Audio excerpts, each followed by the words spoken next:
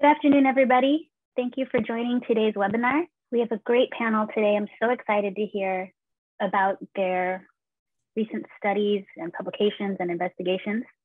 If you are interested in cannabis from an environmental perspective, or you're just an enthusiast or a policymaker, this is going to be a really fun panel today. If you have any questions or comments, you can always drop them into the chat. You're able to direct them to all the hosts and panelists or a specific person. So feel free to use that function. You can always visit our website, crc.berkeley.edu, to see last semester's panels, and I'll be posting this semester's Zoom panels shortly. You can also read our science briefs, which are short summaries of our peer-reviewed research. We also have some great videos, and of course, all of our publications. You can also go to the people section and learn a little bit more about each of the researchers who contribute to the Berkeley Cannabis Research Center. I want to thank the Resources Legacy Fund, the Agricultural and Natural Resources Department, the College of Natural Resources, the UC Berkeley Social Science Matrix, the Department of Cannabis Control, and the Campbell Foundation for making our research possible. Today, we're going to be talking about cannabis and hemp science, and I'm very pleased to have Houston Wilson, Daniel Putnam, and Lee Tian with us today. My name is Laura Herrera, and I'm a cannabis researcher who's been working in the space for about 11 years.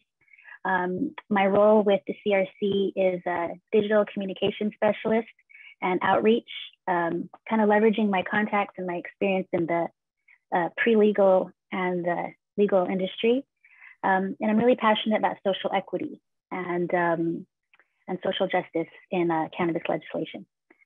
So today, when we talk more about the science, we'll be able to make those connections between what's happening in the cultivation space and with the researchers who are actually studying the plant from a scientific perspective. So why don't we just get started, and I'll pass the mic over to Houston Wilson. Thank you so much, Laura, for the opportunity to participate in this panel today. Everybody can see my slides, look good? Cool. So I'm an assistant cooperative extension specialist in the Department of Entomology at UC Riverside. I'm a bit unique being cooperative extension faculty, and my lab is actually based off campus at the Kearney Agricultural Research and Extension Center, which is just outside of Fresno. I've been doing this work in California for about 10 years now, and this work on cannabis in particular for probably about 4 years. More recently, I've also become director of the UC Organic Agriculture Institute, which really doesn't have anything directly involved with cannabis quite yet, but there is some certification I'm seeing around industrial hemp for regenerative organic, which kind of may pull our organic work into the hemp or marijuana realm at some point. You know, more generally, my lab is focused on orchard and vineyard pest management. So we do a lot of applied research and extension to develop alternative practices that can reduce the impacts and use of chemical pesticides in agriculture. So the focal crops that we work on include almonds, pistachio, walnut, figs, grapes, and a number of other perennial crops, but also cannabis. And just listing here a couple different key insect pests we work on in orchards and vineyards. So kind of a wide-ranging research program under this umbrella of improving the environmental performance of these cropping systems in California. Some of the work we do, as I mentioned, it's really an applied type of research. So there's a whole host of different strategies that we address with our work, and just listing some of that stuff here. And that's backed up by other studies on the biology or basic ecology of an organism as a way to figure out how we can better intervene for its management. And then, of course, working with industry and other end users to promote adoption and scaling of key practices. So I sort of came into the cannabis space based initially on my work on vineyard pest management in the North Coast. There was a lot of marijuana production that I was coming into contact with in and around some of these vineyard operations. And that was right around the time of legalization in 2016. And some of the informal interactions I was having at the time with growers was really signaling a need for best management practices generally in marijuana and hemp production, but specifically with regards to pest management. So 2015 and 2016, I worked with Van Butzik at UC Berkeley, where I was at the time doing a postdoc, to carry out some preliminary meetings with North Coast marijuana growers and just discuss ways to engage with the UC. And in parallel, some conversations with the university itself about how we could engage with both marijuana and hemp. In 2018, we conducted an online survey of marijuana production with a number of collaborators listed here, many of them with UC Berkeley. And that resulted in a publication here. I've got a screenshot of it on the right, First Known Survey of Cannabis Production Practices in California, just as an attempt to get closer to understanding what is happening on these farms, because of the restrictions we have on us kind of preclude our ability to actually go and collect information and data from these farms. More recently, I've started to pursue some more in-depth work. Two major kind of thrusts here. One is a really focused effort to look at marijuana production in Santa Barbara County, again, with a wide range of collaborators. This is a project funded by the Bureau of Cannabis Control. And then I've also branched into industrial hemp, more specifically, not just as an analog of marijuana, to develop similar things, looking at production practices, insect control, things like that, with a range of collaborators, including a postdoc in my lab now, Katie Britt, with UC Riverside. So there's a ton of limitations around cannabis production. There's a ton of information that growers have, and we're trying to figure out how to work with them to augment that with some scientific underpinnings.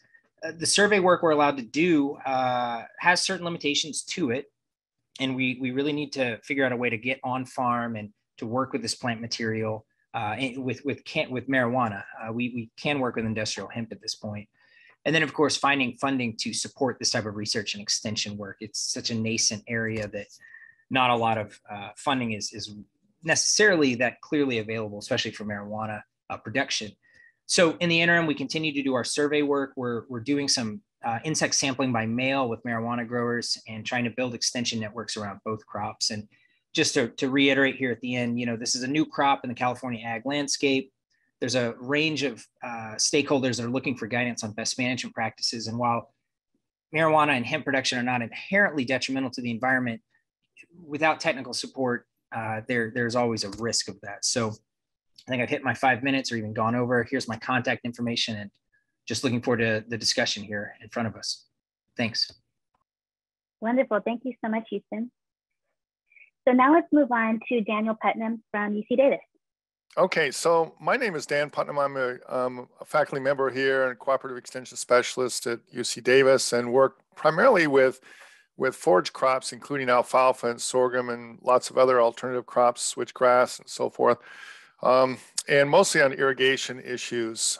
We've been doing work on adaptation of industrial hemp over the last 3 years, with primarily with Bob Hupmacher, but also with colleagues in our department, and also with farm advisors spread throughout California.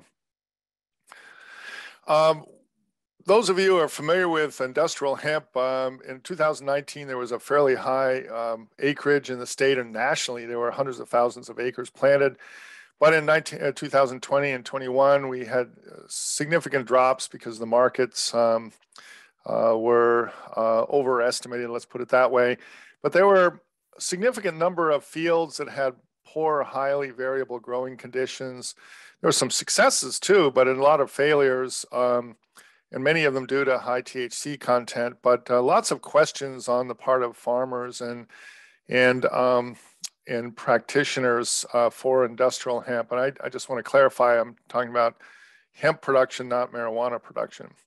So I've always been involved with new crops and new opportunities for farmers, and this is one of the things that I felt that we needed to develop, along with Bob Hupmacher and others, better information about how to grow the crop, and that's the reason we jumped into this about 3 years ago. So obviously we have a crop that has multiple markets, either for fiber, for seed, for grain, or for CBD extracts of the inflorescences. When we sat down and thought through this, we thought that really the most interesting component of industrial hemp for California was probably in the flower production, that is the colas and the extracts that could be obtained. We're typically a very expensive place to do agriculture, and so those, we probably could not compete with lower cost of production areas for either fiber production or grain production, but we could possibly participate in seed production for planting. So here's a series of trials that we've had over the last 3 years. Charlie Brummer in plant sciences here at Davis is conducting breeding work. We did a plant density study for over 2 years with the autoflower types. We've done some studies on water use starting 2 years ago with both autoflower and full season types. Variety field comparisons, we just started in last year, or this year rather, 2021 with fertilizer studies for nitrogen, and also had the opportunity to really observe some of the insects and diseases. Houston has been involved with that, as well as Ian Grettenberger here at Davis. We did a little bit of work on herbicide injury, cost studies, and there was one trial at least done with animal science on feeding of residues to ruminants. I won't cover all of this because we just have a very short time, but in terms of the breeding work, Charlie Brummer is focusing in on high CBD concentrations, reduced branching, and looking for day neutral flowering types, that is photoperiod insensitive. Many of the varieties that we grow commercially are highly branched and produce quite a few flowers on those branches. The question is that the ideal type if you're going to harvest mechanically or some other fashion? And so the concept there is that you would look for a variety that would be more single culm type of variety like sorghum in this case, and that you could be grown at higher densities and with mechanical harvest.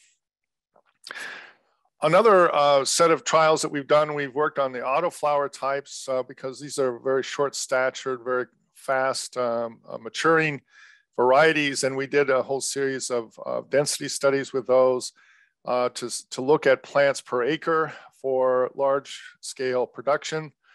And here's just some data. I'll give you a sense of what the data looks like. Yes, density really does make a difference. Here are some of the yields in terms of cola yields, as well as total dry matter yields for these autoflower types. One of the interesting things is that the harvest index, or the percentage of the dry matter which is in the cola, is very high with these autoflower types. Or about 60% of the crop is produced in the inflorescence, which is quite interesting. And actually, if you look at these autoflower types, which are anywhere from 18 inches to 36 inches in height, certainly most of the CBD is concentrated in the buds, but even the whole plant has actually got a respectable CBD amount so in terms of extraction, you could consider harvesting the entire plant. We embarked upon some irrigation studies, started 2 years ago. And so the questions here are, what are the water requirements of hemp? Can we deficit irrigate the crop? And what's that impact on CBD production? And we have multiple sites, including some sites in Oregon that we're collaborating with colleagues in Colorado as well. Just to give you a sense of some of the data from the first year of that study, these are the autoflower types. You see a little bit of a response to irrigation moisture, but actually they do quite well with 40% of the estimated ET. And the autoflower types, the full season types have very, very different stature, and they respond quite a bit more because it's a longer season crop, to higher levels of irrigation water. And these are two different varieties that we tested. And this is primarily a function of length of season. When you're talking about a 75 to 85 day crop, you have a much lower water requirement, even at 40% of the estimated ET. compared with the full maturing types. And this is evapotranspiration for those of you who are not familiar with that. Let's see, this is a very variety dependent result. There's really significant differences between the varieties in their water requirement. We would estimate about 12 to 17% inches water requirement for the autoflower types and between 20 and 25% for full season types. And we're still examining the issues of THC and CBD concentration, but not likely to be significant. The main issues are one of water requirement over the season. Nitrogen studies began this year, 2021, with 5 nitrogen rates and 4 varieties. You can see here, we compared both the autoflower and the full season types. Here's well-fertilized hemp compared with a low level of nitrogen applications. So there are some pretty significant differences due to nitrogen. So if somebody tells you that this crop does not require water or fertilizers, I would call that into question. I think some of the data will be self-evident there. We also were able to do some work on sampling and monitoring of the colas for CBD content. This is really a big challenge for farmers. Some of the data we produced over the last couple of years, you can see the relationship between the CBD concentration here and the THC concentration here. So once we get over about 12 to 13% CBD, you're much more likely to see that crop, say, go hot, or what we say, which is basically become a marijuana crop, but not really a marijuana crop. It's just a little higher, too high for meeting the legal definitions for CBD producing industrial hemp. Keep in mind that there's a tremendous amount of variation within plant-to-plant variation within those trials. And you can see here, even though the averages are fairly reasonable here, but in individual plants, these are individual plants, could be higher or lower. And so you have to use take multiple samples in order to get that variation down to a reasonable level. And this is some modeling we did. If you save an average of 0.26, you can have, if you only take a few samples, you can have anywhere from very hot to very low THC content in that sample. Lastly, we've had a whole series of observations.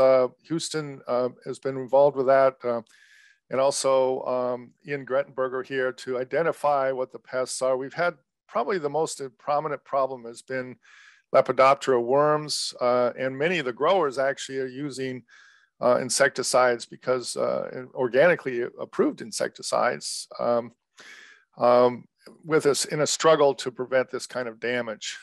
So the key issues overall, we have to really think of these as systems. There's a really significant variety issue between the full season types and the autoflower types. They represent really different kinds of growing systems. Full season types tend to be low density, using transplants, higher biomass with lower harvest index, and lots of plant residues, and also a crop that uses more water and is a longer season crop, probably a higher nitrogen demand as well. And the question is, it's maybe primarily hand harvested, although there's some debate about that as well. Autoflower types represent the opportunity to plant at higher densities, probably direct seeded more than transplanted, with a low biomass and high harvest index, lower yield levels more than likely, but having lower plant residue and the possibility that you could actually harvest the entire plant. So these represent a lower, say, resource use scenario, particularly for a water short year. So with that, I think I'll just draw it to close, and we'll wait till we have questions. Well, thank you so much for all that data and those pictures as well. Let's move on to Professor Tian. So my name is Tian. I'm a professor in the plant sciences department at UC Davis. I also have an additional role as the co-director of the Cannabis and Hemp Research Center, also at UC Davis. So my research is slightly different from Professor Wilson and Professor Putnam. So we're in the area of plant biochemistry. So we study chemicals that are made in cannabis sativa. So that is collective name for both marijuana and hemp. I will start with this actually research, the review article that was published earlier this year by our group on flavonoids in cannabis sativa. I know we often hear about cannabinoids and terpenes. You know, even if you're not the scientific research field, you hear about these chemicals from the cannabis plants. But there is another group of important chemicals, flavonoids, that have shown bioactivities in humans. In this review article, we highlighted the knowledge gaps, so what we don't know about their biosynthesis in plants, their bioactivities in humans, and also some biotechnology approaches that can be applied in cannabis to improve our knowledge. So there's 3 research foci in my lab. We start with try to interrogate flavonoid biosynthesis in cannabis. And also we're really interested in understand how actually these compounds are made and they interact with cannabinoids and terpenes within the plants, because they are not in existence in isolation. So if you're interested in cannabinoids and terpenes, you should care about flavonoids as well, because how they are made affect how much we have in the plants for the other compounds. So ultimately, really, this knowledge, it's not just basic science, it's applied research.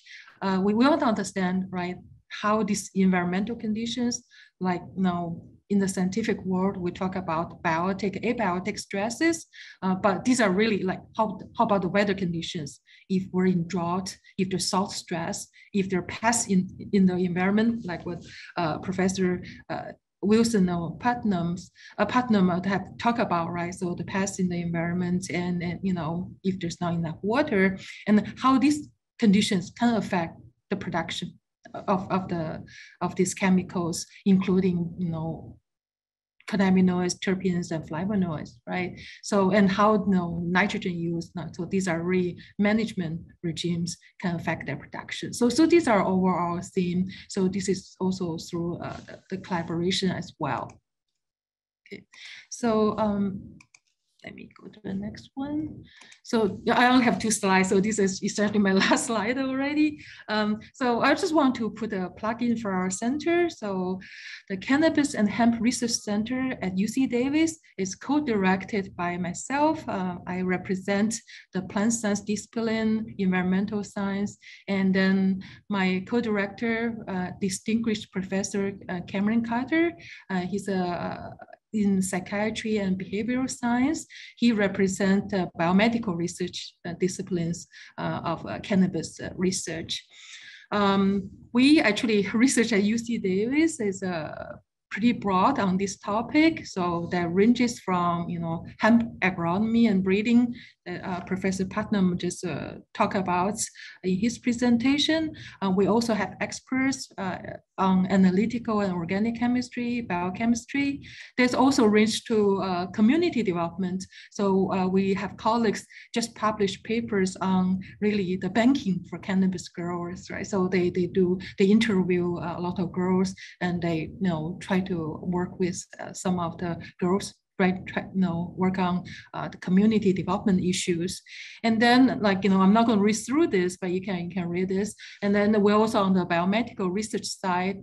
We have colleagues working on really understanding the impacts of cannabis use on human health, right? Pain management, neurodevelopment, and some other diseases, and also metabolic syndrome. So it's really broad. And you can hear about this research at our monthly research forum series. So we have it usually on the Thursdays of each month at 11 o'clock. So you can find the recordings of previous webinars at cannabis.ucdavis.edu/forums. So we record all of our forums, and you can also find the schedule for next year pretty soon on the same website. Okay.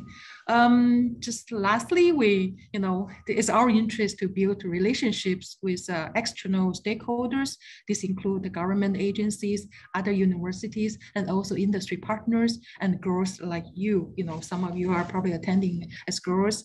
Even pre this pandemic, we had like brown bags seminars or like meetings that we actually meet the stakeholders in person. So right now we're doing these weird Zoom meetings. I think that's all I have for now. I just don't want to go over time. I'll be happy to answer any questions you have about our research and also our center during the Q&A session. Thank you so much, Professor Tian. And last, we have Dr. Rachel Knox, who rounds this out very nicely because she is an expert in cannabinoids and human health. I'll do a very brief intro to kick us off into Q&A. Yep, I'm Dr. Rachel Knox. About me real quick, I'm a member of a family of 4 doctors, an attorney, and an MBA. I had to shout out my mom and my brother who are Cal alum. I would be remiss if I didn't do that on their behalf. But yeah, we're a family of physicians hailing from the conventional space who pivoted collectively around 6 years ago to specialize primarily in the nascent fields of endocannabinology, which is the study of the function, dysfunction, and modulation of the endogenous cannabinoid system in broader endocannabinoid dome, and cannabinoid medicine, right? So the practical application of cannabis pharmacology and cannabimimetics to the clinical setting. We have a combined 25 years of experience in this space. My family's rounded out by Zach. I gotta call him out as well. He is the immediate past vice chair of the Oakland Cannabis Regulatory Commission, and his wife, LaWanda, actually runs the technical assistance to a number of California social equity programs within the compliant THC market. My personal background includes a lot of leadership. I'm the immediate past chair of the Oregon Cannabis Commission, primarily advising our state and our regulatory agencies on improving our medical cannabis use program here. My family is involved in a few enterprises. We founded our own education company, Dr. Knox, and this is our clinics here, American Cannabinoid Clinics. But what's so important to me, and which is the bulk of my work today, is launching and running the cannabis health equity movement. Out of this movement, it is truly a movement of coalition members of like mind who've come together to champion this concept of health equity in cannabis. Our first organization to launch was our ACHEM, our Association for Cannabis Health Equity in Medicine. It's the one and only BIPOC professional medical association in cannabis around health equity. And Chem Alliance, our recognized C3, where we push what we call our STEAM curriculum in agronomy, science, technology, engineering, art, model policy, and medicine. I'm glad I'm here talking to folks involved in agriculture and ecology. And so just to level set where I'm coming from as the basis of my questions here is through a lens of sustainability. The famous ecologist Robert Goodland coined total sustainability as the sum of 4 pillars: economic sustainability, environmental sustainability, human sustainability, and social sustainability, and said that if we're not investing capital across these 4 pillars, we're never going to achieve total sustainability. And so I like to ask the question, what does the state of human health tell us about our commitment to ensuring sustainability? Not much, right? People are sick. 1 in 1.5 adults in our country is sick with something chronic. And research is telling us that one day we might be able to map all disease processes, disease states, diagnoses back to some sort of endocannabinoid system dysfunction or broader endocannabinoid dome dysfunction. On this slide right here are disease processes that are considered classical diseases of endocannabinoid system dysfunction. And why this matters is because we can transpose those sort of determinants of total sustainability to the determinants of well-being. And as you can see, in that process, we create an academic tool to really assess the state of our determinants of well-being across those exact same pillars. And it's from these pillars that in the cannabis health equity movement, we created the Chem pillars of health equity. Health equity, we define, and we share this definition with the Oregon Health Authority here in my state, Oregon, as the assuredness of access to full health and well-being. And we can measure, right? We can measure this assuredness across, these same pillars: economic equity, environmental equity, human equity, and social equity. Now, why this matters is because right now in cannabis, we're talking about this concept of equity, maybe social equity, but we need to take it a step deeper. We define cannabis health equity as the assuredness of that cannabis policies and regulation leverage the economy, taxation, research, and utility of cannabis to achieve health equity. And why? Because we know that cannabis across all its varieties, right? Cannabis sativa species has 50,000 and counting uses, right? Across agriculture. Soil remediation is just one example, as you all know, but we can replete the soil, right? We can grow more nutritionally dense foods to satisfy environmental equity and even human equity needs. Across industry, again, this audience already knows, right? We can innovate into sectors that will create lots of jobs while creating meaningful impact on the ecology of things. Medical, this is where the entirety of our medical use and adult use in our hemp cannabinoid marketplace resides, just sort of a drop in the bucket of the potential of this plant. And then lastly, nutritional. I like to say from root to seed, this plant offers us a bounty of nutrients. And so this is, in my opinion, the landscape of the opportunity that we have with cannabis to identify and provide our society with true root solutions to the socio-ecological and medical disparities that are at the root of, right, poverty and disease in our country. So that is my intro. I'm gonna kick it over to the panelists in a moment. Let me level set here and stop sharing. So that's my lens as a clinician, a family medicine and functional medicine doctor in training. And when I consider the state of human health, I'm always wondering what's at the root cause, right? What's at the root of the problem? I want to ask this question to our panelists, if you all could come off screen, and folks in the audience, if you have any questions too, please post them, and I'll do my best to get to them and read them, in concert with the conversation that's happening in real time here. So my first question, anybody can answer. Despite cannabis being an agricultural staple to civilization spanning multiple millennia, we find ourselves in this place today, starting at the beginning, right? Rediscovering the plant's potential. I tried just now to cover that in 5 minutes or less.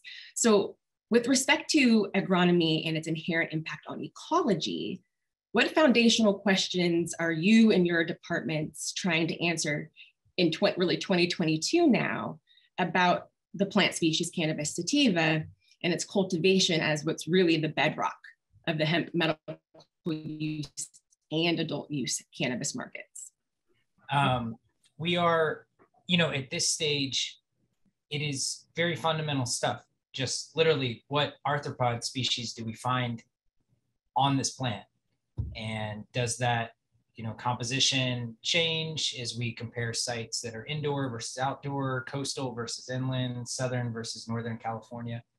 And a lot of that we're doing both through direct sampling to the extent possible, but we're also really cognizant of this deep body of kind of grower knowledge that's been developed over decades of people, farming this plant. And so trying to kind of bridge those things together, there's that's where some of the survey work comes in, and then we, verify that with some of our insect sampling.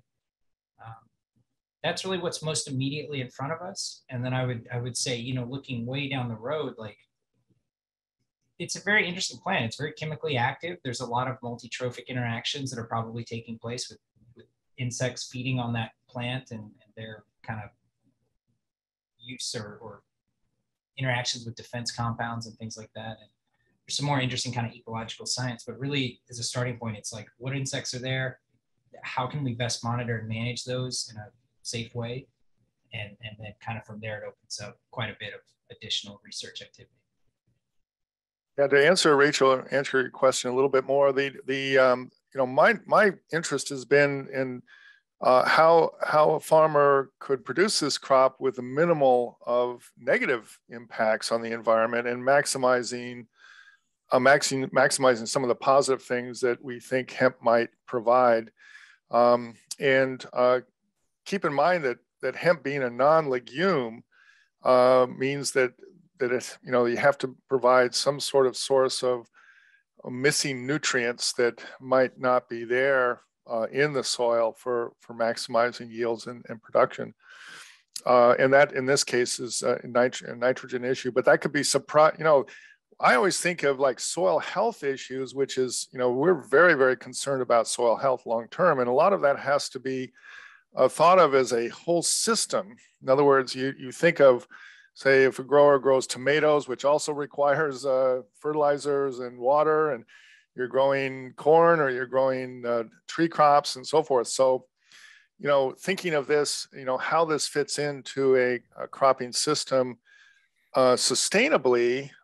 And this is the reason we were so interested in the water issue, because drought it's raining today, but the fact is, we live in a fairly arid region, at least in southwestern parts of, up in Oregon or Portland, you get quite a bit of rain, but, here we're always reminded that water is our number one limiting resource. And we don't want to introduce a crop that's going to require a tremendous amount of water year in and year out. And that's why it was so interesting to see that some of these short season varieties actually could be grown with very low water, irrigation water. By the way, there's a real advantage to the West in general. I mean, this is Oregon included, and Washington State and Idaho and other places, to growing in an arid or a drier environment because of lack of diseases. I mean, the Eastern growers, we've been in touch with people in Kentucky and other areas, have a lot more challenges with diseases than we do. And so there's some real advantages, but the big disadvantage is the fact that we don't, sometimes we'll hit a drought year and, you don't want to be stuck with a crop that you have to pump deeper into the profile so this is, the making sure that we are introducing a crop that doesn't have a negative influence on our resource base. Yeah, I think I can add a little bit. So because, the hemp has been, because of the long prohibited status of this crop, so there are a lot of unknowns. So that's why, Houston mentioned that, start with some survey work, right? We need to understand, so what are the pests, what are the environmental stresses that are present? And then we have the expertise to move into this crop to solve this problem. So for us, we really try to understand, really, people are interested in the phytochemicals, obviously, but then, all of these practices affect the phytochemical production. So there's even a question in the chat asking Houston about, if some pests could be a positive for the cannabinoid production. I'll let him answer a question, but that's something we're researching into. Really, it's a complex really answer. And then also, I just also want to add that it's really beyond this agronomy and also some plant environmental stress interaction. So we do have colleagues also looking into the post-harvest. That's a really important part of research, really storage of this harvest, the tissues, because that's, you cannot directly move from the field to the CBD or some other the compounds right away. So there are other steps in the process that are also important that they're being researched into. So that's just a few comments from me. No, that's great. And, I always present this 50,000 foot view, right, of the end destination. And y'all know there is a high demand for cannabinoid products, from hemp to marijuana, everything in between. We all want these solutions now, but you all are really talking about the first steps we have to take to establishing, right, and securing a viable, sustainable, long-term, growing marketplace. So I want to know how you all respond to really the masses of people who want the solutions now, and explain to us a little bit about the barriers, right? The barriers to a speedy process, and maybe even some recommendations for policy or regulation that might make your jobs easier. I can start. I think some of the barriers, really regulatory barriers, right? The policies like about what you can do, cannot do. But however, I think the barrier, on top of that is really a lack of science-based policy, right? So sometimes the policies are made without the support of science, and then really make it challenging for the scientists to do the research. So that's really put it in a nutshell. Dan can give examples really from really how the CBD content or THC being determined, like how to sample. Really, is there really standard for sampling of the tissues? So, and then we can give you many examples. So I would just on a call earlier talking about so from medical research, can you allow the terminally ill patients use medical marijuana in the hospital, like associated with the university. So there's also some legal issues involved. So it's really, I think the regulatory issues really pose some challenges for us, for the researchers. Yeah, there's Rachel, I want to return to something you said, Rachel, a moment ago, but in terms of barriers, just to give you an example, we produced a little bit of bulk, not a little, I mean, it's like a half an acre or something like that of hemp colas to give to FDA to extract the CBDs, to give to FDA to conduct research studies that would help sort of a national discussion about medical impacts and so forth. And so we were quite willing to help out on that, just because we have the capabilities to do that. But it's stuck with state regulations. We can't even get the stuff extracted because of the way in which the extractors are regulated between marijuana and hemp and so forth. I mean, it's a little bit more detailed than that, but it's just driving all of us nuts because you would think you would have a path to doing that really readily in the research community, and it doesn't happen because of state and federal regulations. But I wanted to go back to, Rachel, what you said about the demand side, because we're watching the demand side, and you said there's a tremendous demand, and I'd like to hear more about that, because I'm not totally sure. And this is what our farming community will respond. I think both small and larger growers will say, look, if this is a market, we're gonna figure out how to grow the crop, and with pests and all the things that we talked about, we'll figure it out, but we need to know whether that market is really there. And that's what happened in 2019. A lot of people planted it and they didn't have the markets. And so there was a lot of hemp sitting around in barns and so forth that people didn't know what, and spent a lot of money. It was like $1 per seed or something like that. I mean, they were spending lots and lots of money to produce the crop, and a lot of it failed. And yet we need to really look at that market pull. And Rachel, that's where we need some help from the medical community. Well, it's almost which market you're talking about though, right? Well, I'm talking about the CBD. In case of industrial hemp, it'll be CBD or CBD products, not THC type, marijuana types. But I mean, you're concerned with all of those, which is fine. But people who are growing it in the field, or I think at least on the industrial hemp side, I guess we need to make some determinations for how big that market really is. And well, for cannabinoids, right? That's which takes me to another question, I suppose, right? Are we focusing on the tree for not seeing the forest, right? And when I say demand, I'm talking about cannabinoid products, low THC, high THC across the gamut. I can tell you from for those of us in the medical space, the industry's not getting it right? We simply do not have the biodiversity, the genetic diversity that we actually need to properly apply the science to clinical management, because the products we know we need for patients might not exist in the market. Lee, to your point, we are not informing our market with science or medicine and those needs. But I know we are suffering from a lack of innovation across socio-ecological and medical innovations. And so that's why I like to show that slide with all of the innovations of cannabis. And there is a remarkable, and I say unfortunate, remarkable focus on industrial hemp for the production of cannabinoids, right? Okay, the CBD market is flooded. There's too much competition. But I think that's us focusing on the tree, right, at the expense of the forest. There are more cannabinoids than CBD that we care about, and that will be necessary to be available from the wellness sector's perspective, right? Wellness is $1 trillion global industry, not just the medical use perspective. But what about everything else, right? Why aren't we talking about building housing for the homeless in the Bay Area and Los Angeles area using hemp innovations, hempcrete, hemp wood, those sorts of things? Why aren't we examining the potential to disrupt industries, right? Hemp solutions will even provide other big markets, right? And from my perspective as a functional medicine doctor, all of those solutions at the end of the day result in a healthier community and healthier individuals at the community. So when I say market, I really mean markets.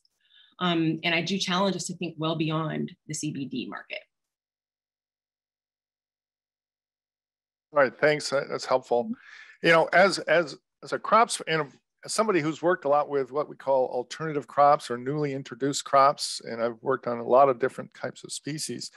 If you ask yourself the question, what is the best annual plant to produce fiber for boards, right? For building materials, which is one of the things you suggested. Mm-hmm. That's an important question. If indeed, you know, because we use wood and so forth, but keep in mind that you're competing against rice straw, which has a negative value in the marketplace right now. You have to pay money to get rid of it, right? You have to plow it under or something like that. You have to compete against fairly low value types of other products. So that's the difficulty of thinking through some of those things. I'm not saying you're wrong. I'm just saying that you have to ask yourself that question. You know, how does it, you know, like for example, Crotalaria is a really tremendous plant that produces lots of fiber. It's called sun hemp, and it's a nitrogen fixer, which means you wouldn't have to add nitrogen fertilizers. And you know, Cannabis, there's like other crops that I've worked on, and so you have to ask yourself these hard questions, which is, does it work as a fiber crop in, say, California or in Iowa or in other locations? We tend to be so high cost here that it's really difficult to see. And that's the reason we sort of came up with this conclusion that we're not going to compete with the Canadians on grain production. And they can do in Southern Ontario or Saskatchewan, they can produce hemp up there with, you know, producing grain or fiber much more cheaply than we can, and it's going to be really hard for us to compete. But anyway, just a comment. Yeah, but those are the questions that need to be asked, right? Right. If we can imagine together a destination we want to arrive at, you know, through the possibilities of cannabis. Once we do that, we can reverse engineer, right, the policies we need to enact today to get us, you know, down that road. And when I think about the United States and the diverse microclimates, I'm wondering, is anybody wondering if our country could eventually have region-specific, right, cultivars that are grown for specific purposes? But who's examining the market potential, right? Who's examining, you know, which varieties can California grow and for what purpose versus those that New York grows and for what purpose? You know, I can imagine a very dynamic, you know, supply chain.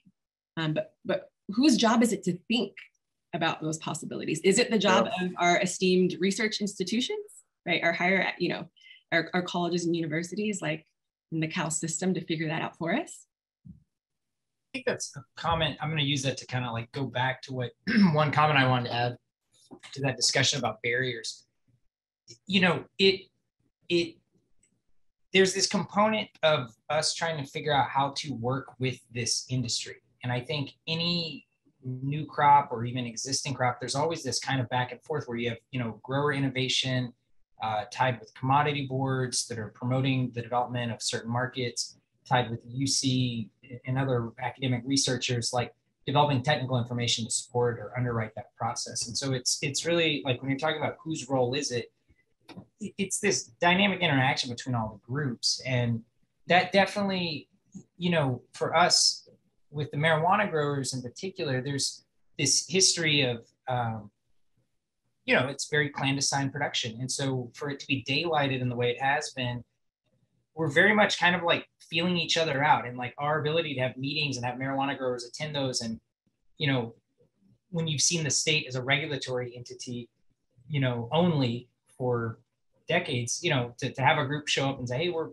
from the state, from the university, but, you know, we're here to help develop best practices or something like that. It's just, I see this with legal commodities, like different groups are better and worse at working with the university for a variety of reasons. And so we're really, I think in one of my slides, I was saying, you know, in addition to these surveys and stuff, the few things we're able to do, one of those is just build extension and knowledge networks, you know, and just create those relationships so that we can decide as a group, like, where do we want to go? Or as this thing evolves, like, how do we respond to changes? Because as a researcher, I think that's what Dan was kind of asking about in terms of the demand. You know, we're sitting here like, where is this thing going? And trying to read that to set up our research to best address the questions that are going to come up as it goes in a certain direction, right? Yeah. Yeah, and I suppose another way to look at, you know, demand, it's not necessarily what the people want.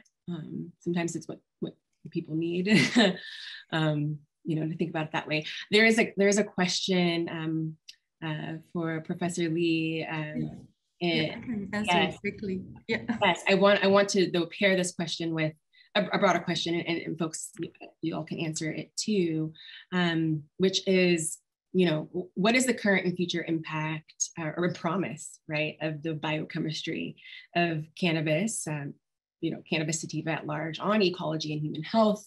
And the specific question to you is that, has there been any research done showing a direct correlation between different methods of crop steering techniques consistently bringing out specific secondary metabolites? And I would just, the reason I asked my question along with that was because those secondary metabolites, as important as they are for the plant itself, that's where we're getting the medicine for the people.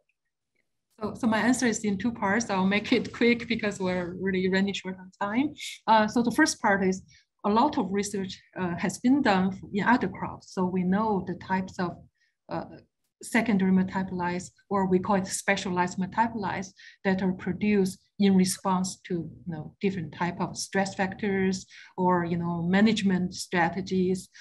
You know, that's really like, that's why plants make them, right? So they don't make them consistently, they make them in response to the treatment. So they're like phytoalexins, there's even a term for it.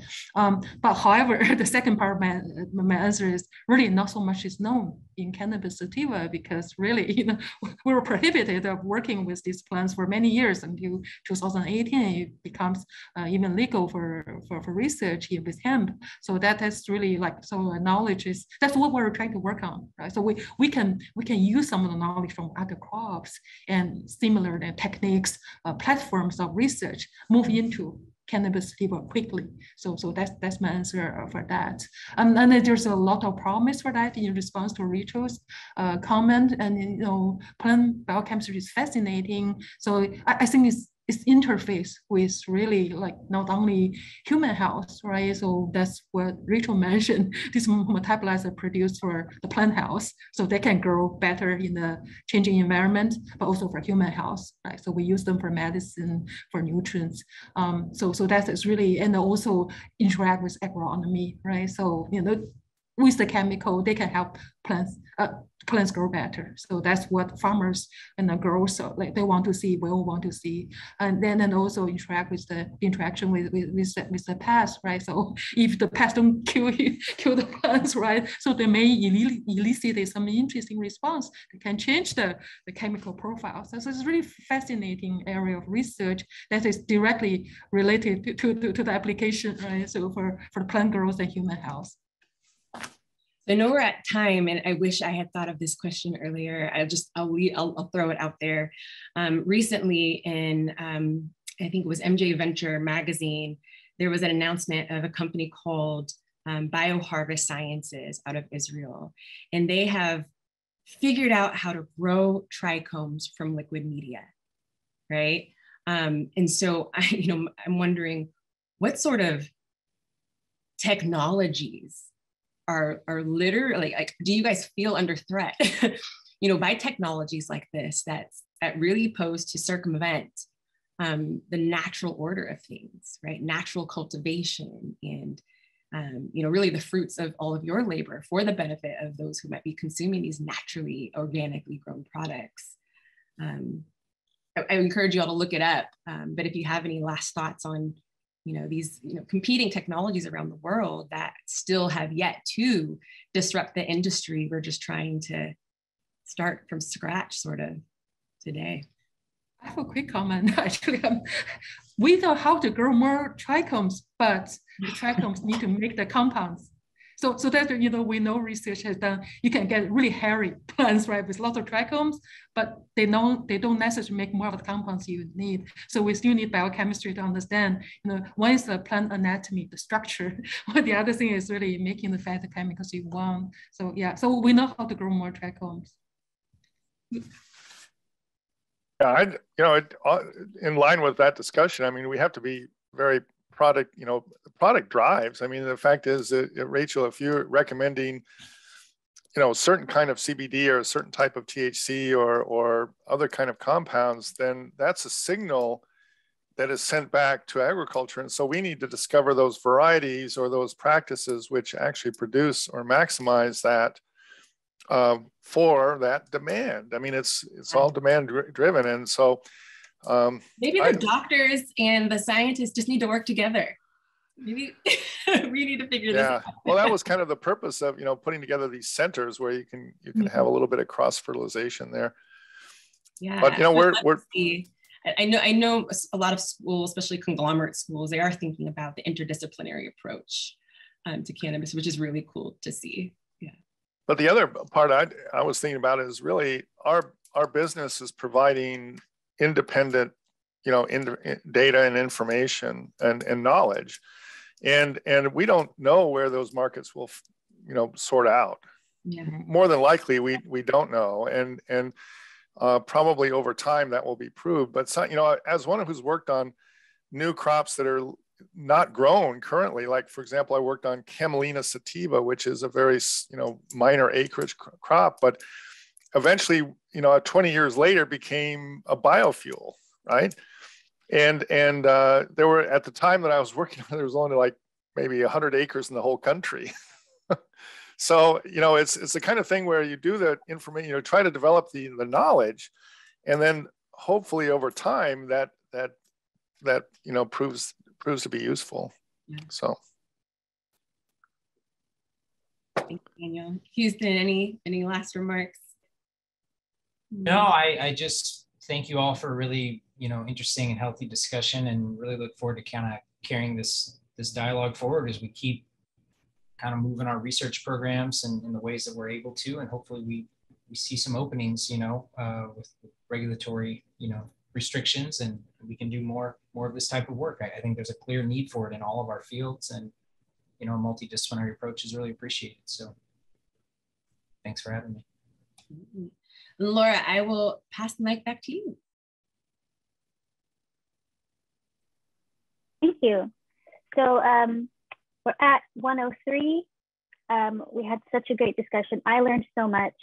And if anybody wants to see the recording of this, it'll be posted in a couple of weeks to our website, crc.berkeley.edu. Thank you to everybody on the panel, and have a great holiday. Take care.